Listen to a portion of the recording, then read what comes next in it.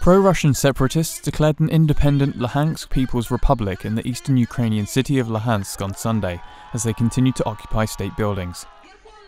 People gathered in a city square, cheering in front of a barricade constructed from tyres and manned by a watchtower controlled by separatists. The crowd cheered at the mention of free, independent Luhansk People's Republic. The standoff over Ukraine, an ex-Soviet republic of about 45 million people, has dragged relations between Russia and the West to their lowest level since the end of the Cold War.